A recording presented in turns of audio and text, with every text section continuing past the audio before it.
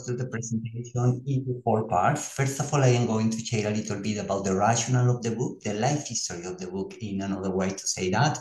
And then Sara will introduce some of the conceptual foundations and the way we understand oral history and narrative research.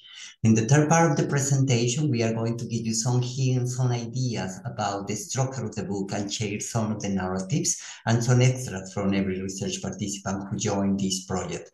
And at the end, Sara will be back just highlighting some of the key elements of the afterword written by Professor Roselki.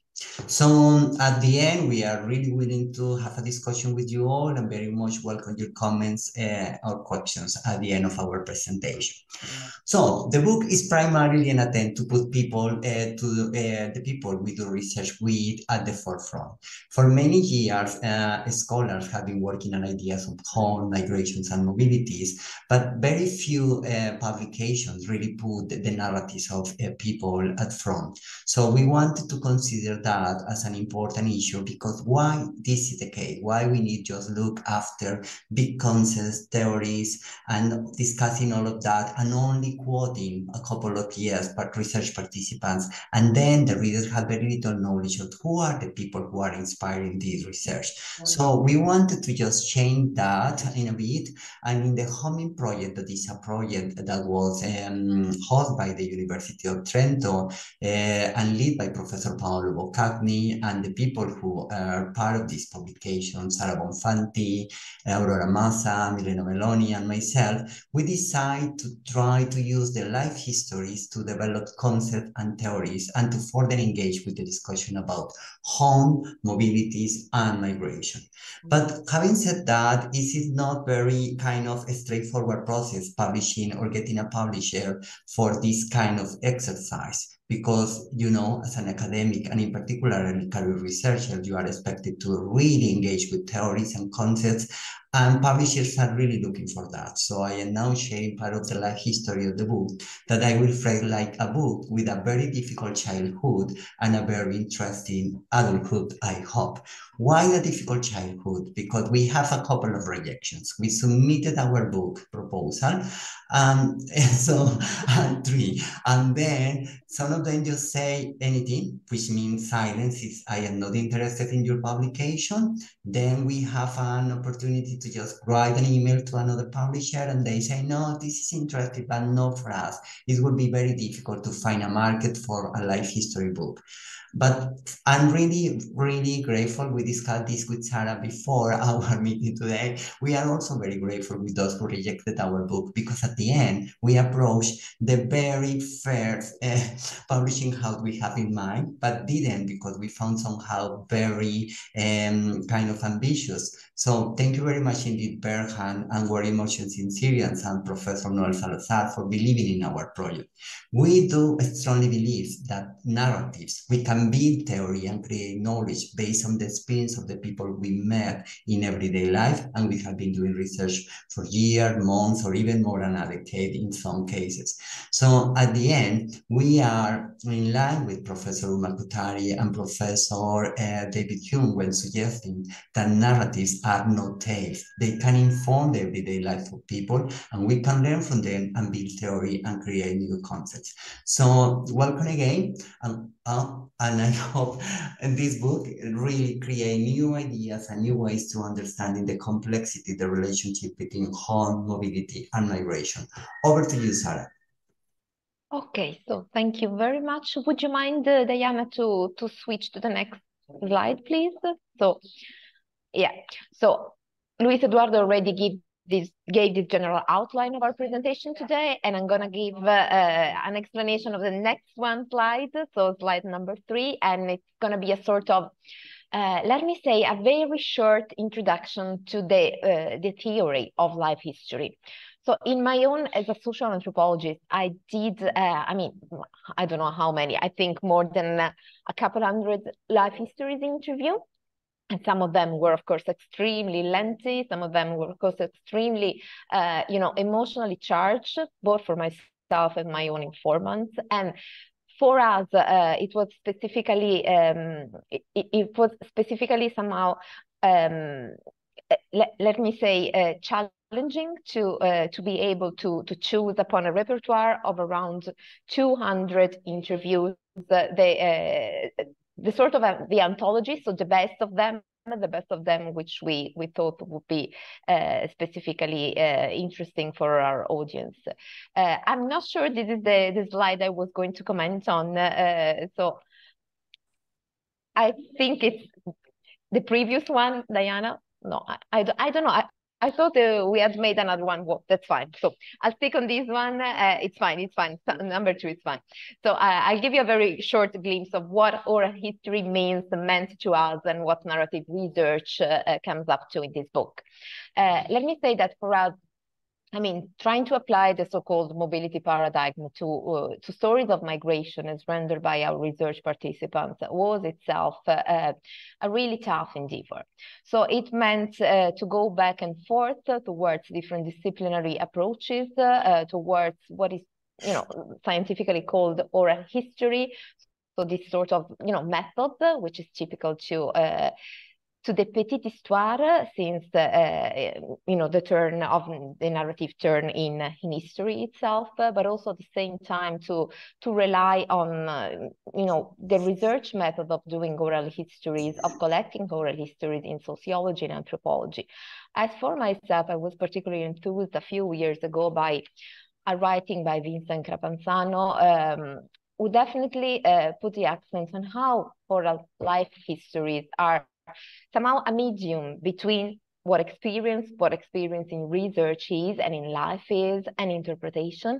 And at the same time, of course, the life history method does mediate between the informant and the anthropologist, between what life was before telling it and what life can be once it's being told to a listener, and once again retold by writing to an audience, to a readership like the ones which yourself make up.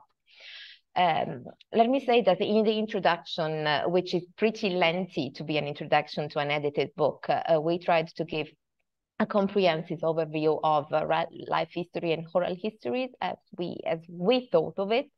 So we went through the passage from orality to the text.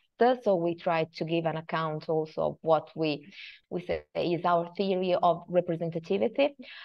We did also we took some import from cultural studies and other disciplines. And I was, apart from Vincent Crapanzano, I was also particularly inspired by David Zeitlin.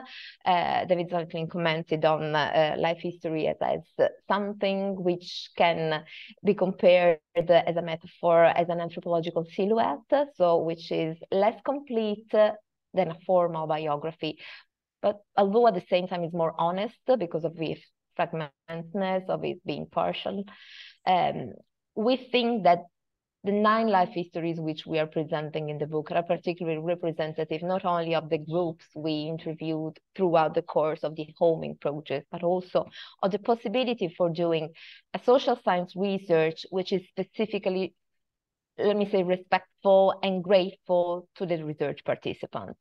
All of us, and this is something that we may comment on then in the Q&A part of this presentation, all of us have not only, of course, assigned a sort of ethical path, a sort of research ethics among ourselves as researchers, but also with our own participants. And I'm not meaning simply, informed consent, but I'm also meaning the fact that for each of these life stories, all of the person, all the people who actually conducted the interview were keen to inform step by step their interlocutor of how the story was going to be used, was going to be reframed and retold through the writing means. So I'm really happy to share with you this sort of introduction, and I really wanted to say that if we go back even to, and I'm really quoting before Geertz here, if culture is metaphorically like a text, I do not see any better research method than life stories to be able to account for the complexity of life, for the complexity especially of mobilities, and especially in these times of, war times, virtually across the world, not virtually, honestly, I mean, really across the world, I do think that life stories as a research method can be exceptionally fruitful, prolific, and exceptionally respectful of people and their own private lives. So please, towards the content of the book, so I'm giving the floor back to Luis Eduardo. Thank you, Sara. Can I see the next slides, please? So the first part of the book is Searching for Home, focus on migrant, attempts to make a home in the transnational space. And it comprises an introduction written by Paolo Boccagni and 3 chapters. The chapter 1 that is called Moved by the Hand of God, Lucho, a Peruvian religious minister in Manchester. Chapter 2, One Essential Home, Ecuador, Another Essential Home with My Mother, that is Experience of Miriam, written by Paolo, and Priya, Homing in the Global Market, Life History of an Indian Woman by Sara Bonfanti. I will share some bits of his life history and try to reflect with you what are the key elements or conceptual issues that we are trying to address with this part of the book. This part of the book basically is departing from a basic, but we do believe a fundamental question: what and where is home? And how people on the move experience home. And we are just trying to understand how the process of moving from one place to another, people may struggle to feel at home, in particular at the beginning when they just settled in a new place. But we are also very much aware that when people move into a different place, asking them where is your home or what is home could be a very unsettling question, because it brings ideas of belonging, ideas of identity, and people may feel finally out of place. One, a local asks, where are you come from? Because of the accent or because of many reasons, because of your physical appearance or whatever the case. This question has been addressed in a long, scholarship about home and migration, but as I mentioned in my introduction, only a minor fraction of the literature really talk about life histories and give the narratives of the people the main stance in their projects. So in chapter 2, One Essential Home, by Paolo Boccagni, he engaged with Miriam, a person who has been doing, Paolo has been doing research with that person for over 10 years.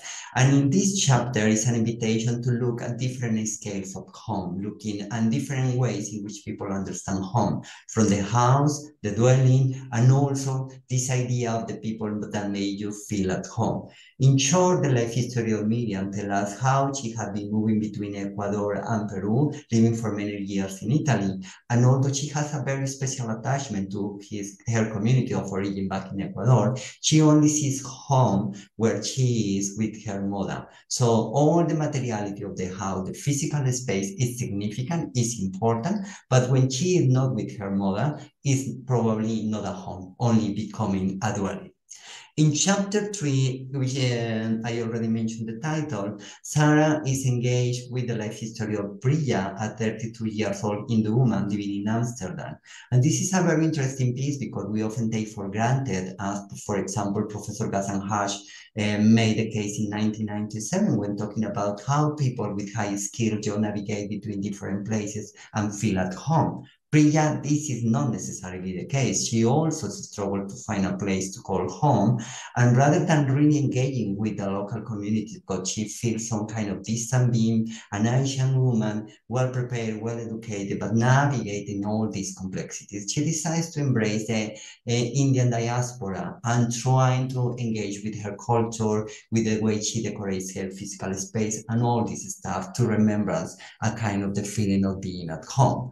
And in chapter 1, Moved by the Hand of God, I engaged with a Peruvian religious minister who wanted to move to a place where he can find people professing different faiths to help them, as he said, to embrace the Christian values. And he wanted really to reach Muslim communities and eventually move to Manchester, where there is a significant Muslim community. And with this life story, I am trying to show how the issue of moving because of faith-related mobility can really question the boundaries between the so-called forced and voluntary migration. In this process, people can feel perhaps that they are voluntarily moving because they want to share the values of their faith, but at the same time, they are navigating some constraints because the community of faith has expectations. As in the case of Lucho, he moved with the support of the faith community. They, for example, apply for the visa, then for the citizenship, buy the house for he and his family. And when I asked him where is home, he said, home is a journey. Home is a journey with God. If you travel with God and family, you don't need to be concerned about home. This very idea, it may feel that the home for Lucho is a kind of an spiritual space as far as he is traveling with family and with God. But interestingly, he and his work with the faith community in Manchester is trying, or the main task of this faith community is trying to help refugees and asylum seekers to find a home in Manchester. He says, refugees have lost everything. They don't have a home. So as a family and as a community, we want to make our home their home. All of them are welcome to our house. Our aim is to help them to find a home. By reading and studying the Bible together, we aspire to help them to feel at home. So somehow he sees his home, his own home, not his family home, as a very mobile space, but the home for refugees and asylum seekers rooted in Manchester. So I asked Lucho, what is next, for example, where is his future home? And he just shared this piece of that I want to read with you. I am like a fish. I was in Peru and felt like I was swimming in a pond only with people from my culture speaking my own language. Then I saw a hole and experienced fear.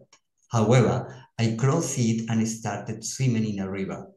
Once in the river, I discovered new animals that I found more fascinating, and then I arrived at the ocean. I feel like I am swimming in the ocean in Manchester because I see so many colors and so many animals that I didn't know while swimming in the pond. In Manchester, I interact with people from different cultures, different faiths, and communicate in different languages. Going back to Peru could be like moving from the ocean to the pond. What is the point of this long quotation? He has a very strong attachment to Peru, but he feels that in Manchester he had the possibility to embrace different communities and share what he wants to share, the Christian values. So going back to Peru, when most of the people are believing in the same faith or engaged in the same faith, could be a missing opportunity. So navigating between this emotional and spiritual space could be the way he finds to share home with God and with the family. So over to you, Sara, for the second part of the book. Of course. So the second part of the book is titled Struggles at Home. And to a certain extent, all life histories here contained in the whole book, so the 9 of them are actually, replenished with struggles. But we specifically focused on 3 life stories here, which were selected on the basis of experiences of migration, of forced migration, and of, as our friends and co-authors Aurora Massa and Milena Belloni framed, they are actually stories of accumulated homelessness and or somehow stories of individual and collective trauma, which do happen to become recountable through the life story method. And I'm just going very briefly on the 3 stories of here contained. The first one, which is authored by Milena Belloni, is a story of Aaron, and Aaron is an Eritrean man who's been living for the past, I think, about 5 years in the Netherlands.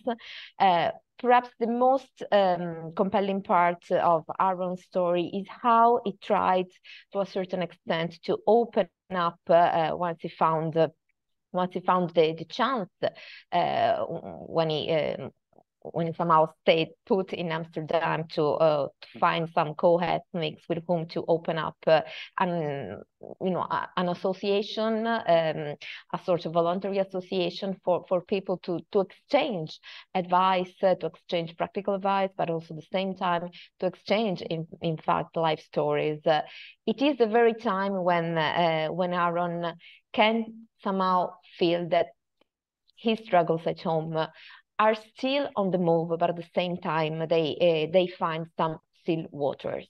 And it's really interesting because if you go through Aaron's life story, you can see, the stories recounted by Aurora and Milena in particular were concerned with people who moved from the Horn of Africa, but all of them, in spite of a certain commonality of trajectories, all of them have very, very specific and peculiar life stories, individual biographies. The second one, which is co-authored, and this is another issue, that most of life stories here in the book are single authored, so each one of us had a specific and peculiar relationship with the informant. But in chapter 5, a story of accumulated homelessness, and Mateus, an Eritrean refugee in Rome, the story of Mateus was curiously collected and literally registered both by Aurora and Milena at different times over the course of a couple of years. And Mateus in particular was part of a sort of eviction which took place late in 2017 in Rome, and which was to a certain extent topical of a certain, let me say, of a certain attitude of Italian police and of Italian public and political life at the time. And it is a really excellent example of how individual stories can somehow account for collective memories, can somehow account also for political struggles. And when we talk of struggles at home, we must, also and always remember that we're not only talking about private domestic spaces, but also, and most importantly, different of public spaces. And I'm talking about neighborhoods, but I'm also talking about cities and, states and nations indeed. And I would like then to give back very briefly the floor to Luis Eduardo, because chapter 6, which is an account of Yolanda life stories, and Yolanda is a Peruvian care worker. She was, I think there's a word missing there. The full title of the chapter is A Peruvian Care Worker on the Spanish Front Line. And it's very interesting also because through this life story, we sort of cut through into the contemporary time. Yolanda was working as a nurse right during the time when COVID struck. So I would be very much pleased if Luis Eduardo would like to quote some of Yolanda's own words. Yes, thank you, Sara. As Sara already mentioned, this is the very fascinating experience of a woman who had been living in Spain for many years, and she works in double shifts at the very beginning of the day, looking after the elderly, and at the end of the day, looking for neonates who are struggling to live. So at the end, she had been in Spain all this year, trying to support people who had been really struggling for medical issues. But at the same time, Yolanda had been using this experience to create connections within the community, with people in the hospital and in general in Madrid, to try to transform these places a home. So the overarching argument of this piece is that how care workers can use strategically the network they create with patients and with colleagues to transform the settlement of the place they are living into a home. This is also a very interesting piece of how people in the context of the COVID-19 navigate social practices to try to clean themselves to the virus, and to one extent people can feel isolated in their own domestic space. Just to share a little bit, because Yolanda was working in the hospital at the time of the COVID, and many of the patients were dying. So her family just became afraid or sharing time with her, or just giving a hug when she went back afterwards. So she felt so isolated, living in the same flat, in the same space, and it completely changed her experience of home in the very place she had been living for many years. So this is an invitation to look at how the so-called just short distance mobilities within the same flat, just moving into a room, can completely change the experience of being with your family, and feel just experiencing the lack of home in a place that you are already familiar, you have that sense of place, just because something happened. That is, of course, massive at the COVID-19 pandemic. So I don't know, Sara, you want to say something more about this? I just wanted to close a little bit on this part 2 of the book, and I wanted to say, first of all, that part 2 of the book gave us the chance to reflect on our sort of strive to balance genders, to balance, different groups of reference, as all authors within the homing project were actually dealing and working with different groups of people on the move, when we don't want to say migrants, or we try to encompass very different experiences of mobilities from across the globe. And our intent was also to do some, at least ideally, some so-called lateral comparisons. So we were trying to compare life stories. I mean, we do not explicitly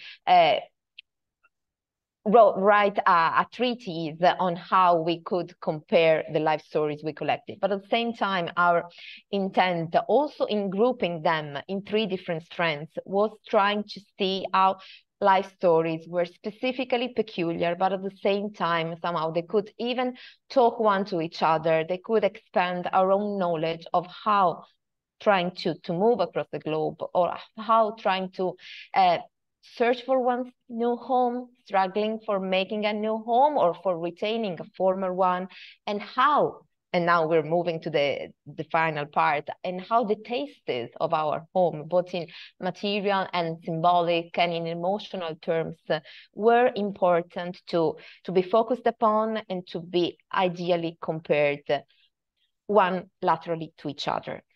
So please, Luis Eduardo, will move first to the third part of the book. Thank you, Sara. So, as Sara already mentioned, the third part is Tastes of Home, and this chapter also have an introduction and 3 chapters, and it provides 3 examples of the potential and limitations of migrants' food practices in their attempts to make a home in the transnational space. So, our argument is that by preparing food, sharing food, serving food, people may feel attached to a particular places, bringing memories of their prior homes, and perhaps those memories can feel then a little bit at home or really away from home. In that sense, we call with these 3 narratives of not romanticizing the idea of food practices and home. Food practices can be something that help people to find a place in the city, for example, sharing food with the neighborhoods and just getting to know each other. And of course, when, for example, people create business and ethnic restaurants, the so-called ethnic restaurants and ethnic markets are welcome because it's a diversity to the landscape of food. But at the same time, as Sara Bonfanti highlighted in a paper in 2020, food can also may lead to segregation and exclusion, because food and people can be also unwelcome because of the flavors, because of the taste, when people say this is nice or disgusting, or also just because of the smell. When you are cooking your food, other people may find this, oh, this is not good, or the way you eat food, using cutlery or your hands. All this aspect matters in the way people may feel experience home or not. In chapter 7, Aurora Mansa provides a very interesting narrative of Magda, a woman who had been living in many places. Most of her life she had been abroad, and she had been inspired by the cooking of her mother and trying to recreate those recipes, first of all in New York and now in London. And with this experience, she has highlighted, Magda, that cooking Eritrean food in London is not only about cooking and sharing food practices. This is also about questioning colonial practices and also engaging people with the way Black people in Eritrea eat and serve food in everyday life. Now, the second life history is a fascinating history of Suman. Over to you, Sara, for sharing whatever you want about Suman. Yeah, I'd love to. So actually, Suman gave me the chance to recollect not only his own life stories. The man, he's a chef coming from Kashmir and been like an internal displaced person in his own home country at a younger age, and then through the means of cooking, as used literally as a profession, but also as a means of making oneself mobile, of getting the chance to move out, to emigrate from India and moving forth towards Europe. The mastery of cooking was something that he really held in high esteem, and he was held in such high esteem by his own family. And the story of Sumanti, if any of you might have the chance to read it, it's a story of love for food, which is as Luis Eduardo already mentioned, a way of reproducing literally the tastes of one home, one lost home, in a new home, in a new place, where to find oneself in a state of comfort, in a state of, let me say, somehow literally family with the surrounding environment. And actually the story of Sumant was specifically tender to me, since I was at his own home, himself and his wife and the two girls they had. I was their own guest for quite a few times. So to me the story of Sumant is a story of tastes of home, which are not only reproducing a story of a place, of a homeland which has been left behind, but also a story where to reproduce one's own family cycle and possibly project it otherwise, even to if you think the fact that Suman was not cooking himself at home in his own private domestic space, but he was actually somehow dictating the rhythm of cooking to his own wife at home, while he was expressing his culinary art in the really super fancy and glitzy restaurant he worked at Banks in London. It's a way of seeing how much the power of life stories is really intertwined with practices, like daily practices, but also with politics. And this is something that we'll try to recognize, a theme we'll try to recognize discussing the end of the book. So now it's time for me to talk about the last chapter of the book, it's chapter 9. And through the story of Paola, an Ecuadorian woman with a Spanish passport who had been living in Manchester since 2015, I explore the intimate connection between food, mobility, and home. Paola used her cooking just to try to find a place in the city. At the very beginning, she struggled with the language. She only knows, that she mentioned that somehow during the first interview, that she only knows the word thank you and welcome. And in that way, it was very difficult for her to engage with the city. So throughout the food practice, she tried to recreate the home feeling she had back in Ecuador and in Spain with her family. And this is part of what she said about this particular bit. I want my children to learn about my culture, and food certainly says a lot about one's culture. They were born in Spain and are keen to eat Spanish tapas and omelets, but they have been raised with Ecuadorian food and love it. Food helped me to pass Ecuadorian culture on to my children. What is also interesting in this case is that Paola had been also using her cooking practices to create a community amongst Ecuadorians, in particular Ecuadorian students living in Manchester and around Manchester in England. So by cooking and selling Ecuadorian food in public places, she started to become familiar with the city and gains somehow a sense of community. This process began when Paola advertised her food on social media, and now I am read part of the history. My grandmother used to cook tamale, a dish of seasoned pork, chicken and maize, flour steamed in plantain leaves, and ceviche. I inherited the recipes from her, and every time I cook them, I think about her. I cook these recipes for my family and to sell. You can imagine the incredible positive reactions of those Ecuadorians who buy my food. I cook, serve, and box the food to be delivered by myself. Before leaving my house, I take pictures of the food and send them to my customers. I like to think about their excitement for our food all the way to their homes. Then, when I see their faces, I see that all my effort has paid off. The profits are low, but I found the whole process incredibly rewarding. The other day, a customer told me, your ceviche is the best ceviche in the world. That is what all this is about. And then we're just talking with Paola about what is the meaning of just cooking Ecuadorian recipes. And to my surprise, she was saying that spontaneously, as you can read here, I don't see myself as a patriotic person. However, I realized that since I started to cook and sell Ecuadorian food abroad, I had been instinctively displaying the dishes next to the Ecuadorian flag. I see my food and the colors of the Ecuadorian flag go well together. The fact that I have been doing this for years made me think that I am probably more patriotic than I initially thought. When cooking, I often remember a popular Ecuadorian song called To My Beautiful Ecuador, something like My Lindo Ecuador in Spanish. The lyric says, wherever I am Ecuadorian. If I think about myself, Paola said, the lyric should say, wherever I am, I cook Ecuadorian food. That is my way to say I am Ecuadorian. Yes, by cooking and selling our traditional recipes abroad, I express love for my country and how proud I am to be Ecuadorian. Food is like a patriotic symbol, and I see my food as an expression of patriotism.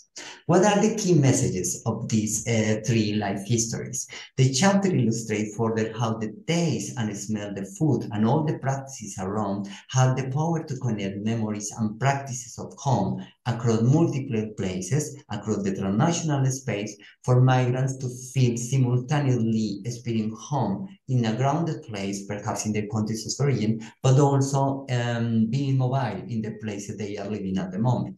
Finally, I want to highlight how back in Eritrea, India, and Ecuador, where our participants for this chapter come from, the food or the recipe that had been inspiring their food cooking and their practices abroad may be so special, somehow exotic in cities like Manchester and London. But back to these places that could be like ordinary cooking, everyday food, they provide all the means. In a nutshell, a single piece of bread shared with family members in the place left behind could be kind of bittersweet, somehow resembling home, but at the same time saying, I am no longer there. My family is not here with me. So the tastes are not necessarily always sweet.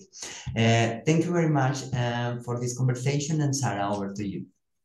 Yeah, so this is the last trend of our presentation today, and just like Luis Eduardo mentioned that we had quite a few problems in finding a publisher, we also experienced the same tussles in trying to find someone who was keen on writing an afterword for our book. I would say that to a certain extent, our book was considered somehow piping hot, so it was like too complex and at the same time somehow too nuanced to be easily afterworded.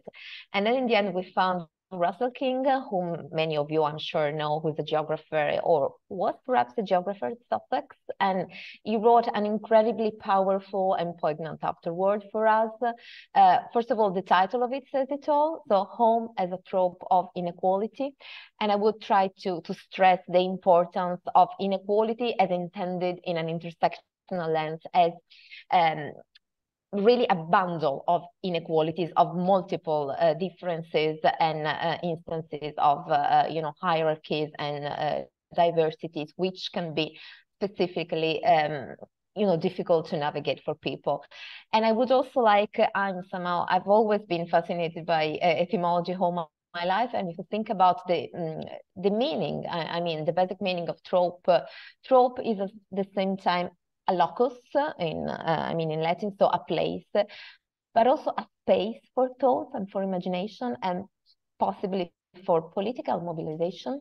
So I would also like to mention that if you read these really short, but as I said, really powerful and succinct afterword by Russell King, it does start with the breaking out of war in Ukraine. So just consider that actually our book came out in 2023, but it was ready since 2022.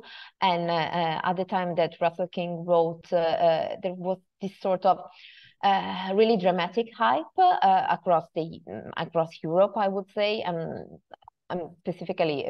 So he tried to focus on how home, on how, and I'm quoting myself here, on how this sort of new mobility regime of despair, of internally displaced people, of wartime zones, and also of if you think about what is happening, is that today in the past couple of months in the Israel and Palestine border, you could really see how the politics of domesticating one's own territory or trying to domesticate other people's territory is in fact a polity of necropolitics somehow, of a politics of, you know, inflicting violence, inflicting potentially death on the homes of entire populations. So if you go through The Afterword by Russell King, you will also have the chance to see how, you know, life stories, which can be to a certain extent also seen as relatively shallow, like the ones that we tried to recount, are instead pretty much replenished with what I called mobility regimes of despair in different time zones and in different places of the world. Last but not least, and we'll go back to what we said at the beginning in explaining our theory of oral history accounts, Russell King does a wonderful recollection of the politics of representativity. And I'm saying that specifically speaking of life stories are at the same time a poetics of writing and also a politics of writing. So there is a critical discourse also in using oral history as a means of representation for social groups, for people on the move, but all in all, for any one of us who tries to make oneself understood through the means of recounting their own life experience. And again, I would like to just spend one more word on the importance of the care and respect we did have for our interlocutors are also something that emerges from our consideration of